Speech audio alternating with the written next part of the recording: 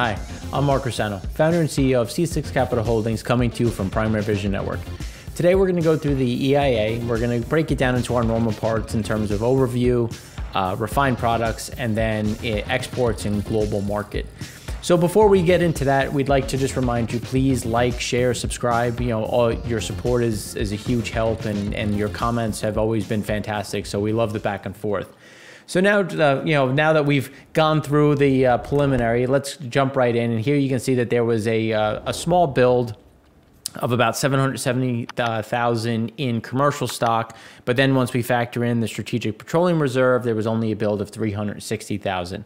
Now you can see that the biggest draws really came from Pad 5. And Pad 5 is going to be interesting now that we have renewed lockdowns in California. Now, just as a reminder, Pad 5 is the West Coast. So as we start looking out and we consider what's happening within the West Coast, and as we have some rolling lockdowns coming out, I can speak from just, anecdotally from this point that the hospitals here are starting to see cases creeping higher, which is unfortunate because, realistically, it really comes down to what does the infrastructure look like when we start considering restrictions, lockdowns, and the like. So when we're looking at this, as we start to kind of break down the different data points, Pad 2, Cushing had a big build. Pad 2, the Midwest had a big build. Pad 3 is more of just kind of that normalizing now that we start to see, the Gulf of Mexico fully online. Here you can see production was up 400,000. Again, that was just those timing delays in terms of where those barrels are actually kind of allocated. Now, technically, the EIA has production at 11.1, so we should see another 200,000 coming into 200,000 a day coming into production. I would say that we're probably closer to here, but again, it's just going to be kind of semantics as to where that production is actually recognized. Now, when we start looking at, okay, let's break it out. Let's kind of look at what's happening over the next few data points. Here you can see this is the total inventory, including the SPR. So again, you can see we've just kind of flattened out. There's really not much happening in terms of drawdowns, in terms of just kind of this normalization, because even though we had some builds, it was really just driven based on some specific locations, but we do have refinery utilization rates finally starting to turn around. We were expecting kind of 1% last week, 1% this week. Instead, we had a small dip and then we had a big spike. Again, it's just going to kind of be those timing delays, but we'll go through that in a bit more detail. Now, this is just looking at total inventories. Now, before we go into kind of anything else, we just want to look at, okay, well, let's look at Cushing, because Cushing, you can see, is continued to build. Right now, Cushing is at 61.6 million barrels in storage. And just to kind of put that into context, and given, you can see how quickly we got there. On April 24th, we were at 63.4. At May 1st, we were at 65.5. And then on May 8th, we were at 62.4. So that was when we had this big shakeup. But again, it's just a matter of what is going to happen going forward in terms of rolling lockdowns. Will we see these declines, which we're going to go through in way more detail in section 2, part 2.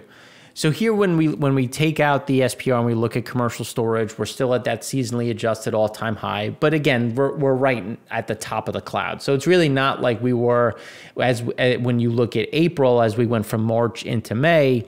We're just kind of hanging around with really not much telling me that we're going to see too much of a dip. It's just a matter of how flat can we keep this curve as we go into what should be a higher demand point. The problem that we're facing now, the weather, and again, talking weather is always questionable, but when we start looking at weather and we start considering heating demand, those degree days continue to fall, which is just going to put us some weight in terms of where our diesel and heating oil demand is really going to be.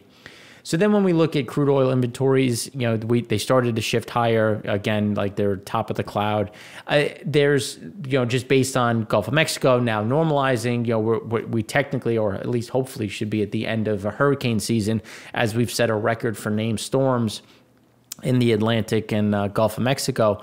But so now without those disruptions in the Gulf of Mexico, we should start to see these inventories increase, and we'll start to see an increase in imports as well, just as we get some refinery utilization rates picking up specifically in the Gulf of Mexico.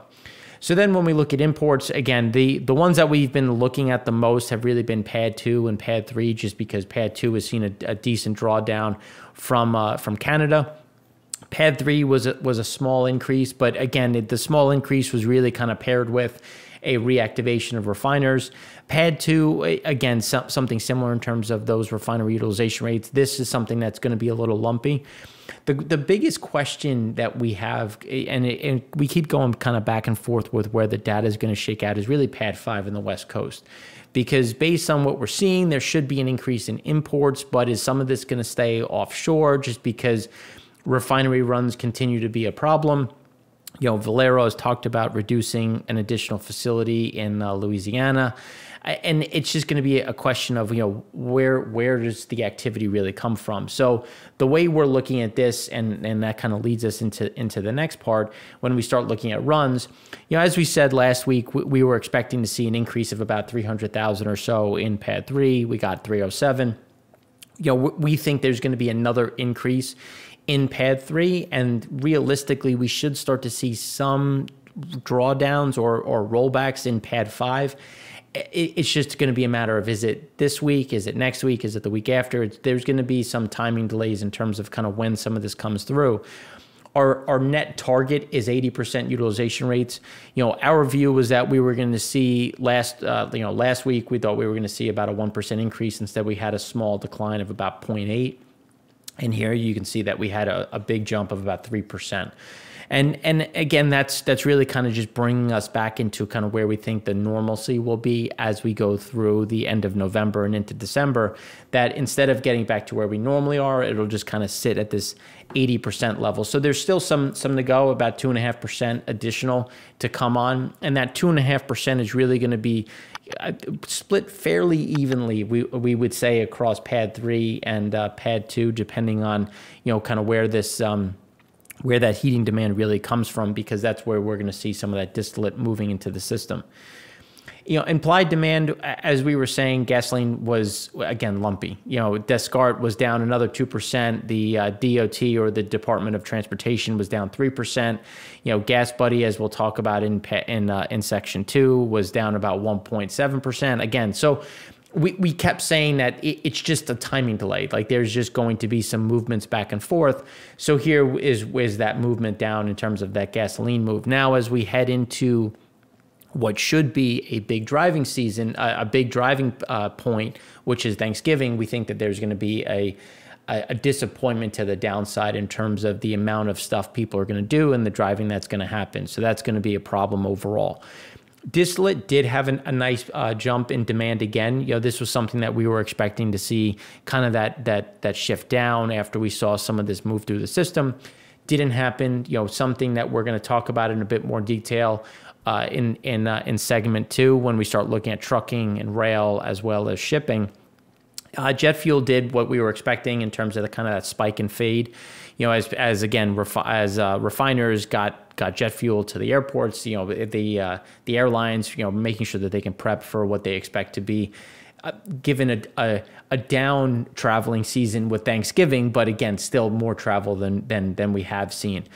Propane, again, same thing. The demand is there just because we have, I don't know if you've gone to a restaurant, but everybody has a propane heater that could get a propane heater, and they're going to need more, especially as it starts to get cooler in specific regions. And then not only just that, but we also have a lot of exports that remain robust, especially into India. So these are things that are going to keep propane relatively bid in terms of in terms of just general demand as we go through the remainder of the year. So just looking at floating storage, zero. We have more ships signaling into the U.S., which would come through the Gulf of Mexico. It's just a matter of when they come, are they immediately getting pulled into the system? Do they have to wait? There's a lot of different pieces that are happening to this, because you're only designated a floating storage when you're sitting there for 7 days. So right now, that just means that people are moving around. There's a lot of activity. So this is something that is just currently at 0. Now, when we look at imports into Pad 3, as we talked about last week, we expected to fall within the bottom of the cloud. And again, it's just going to pair closely with refinery utilization rates. So as Pad 3 refinery utilizations increase, so will imports, just because of the blends that have to be created, just because we need heavy crude to come into the market in order for these facilities to operate appropriately. So this is something that's going to continue to creep higher. Again, nothing taking us to that 5-year average, but it's just a matter of just kind of bumping along the bottom, and really kind of that trend. As you can see, the slope starting to shift higher. We just think that trend is going to continue on an imports level into Pad 3. Into Pad 2, we were saying that we were going to fall closer to the 5-year average. We thought we would stay a little bit above it. Instead, we went right to the 5-year average. Again, it's something that we think is going to remain above that 5-year and just kind of bounce back and forth, just because imports are always a little lumpy. So we have to just look at the trend, and the trend has been up, and we just think it's going to continue to shift higher, especially as more crude comes from Canada into not only Pad 2, but also Pad 3 for an exports into the export market. So just last data point before we jump into segment 2 is just the refinery utilization rates. Again, you can see going back over the last 30 years, how low we are, but again, we are moving back to those highs. You can see that we're now right at that high that we had at the middle close to the end of September. We're going to continue to kind of take that out. We should be able to get to about the bottom of that cloud, just because, again, 80% is where we're thinking we're going to be able to maintain. And the reason why 80, because it's not just a magic number that we're looking at.